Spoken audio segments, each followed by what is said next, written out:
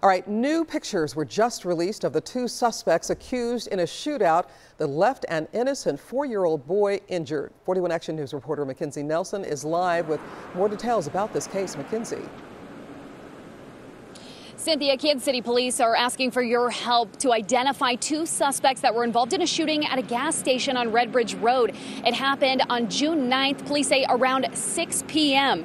Police say it started with two men arguing and then escalated to a shootout. Witnesses said they heard more than a dozen gunshots. One bullet traveled a quarter of a mile, going through the window of a home, hitting 4-year-old Elijah Jones in the arm.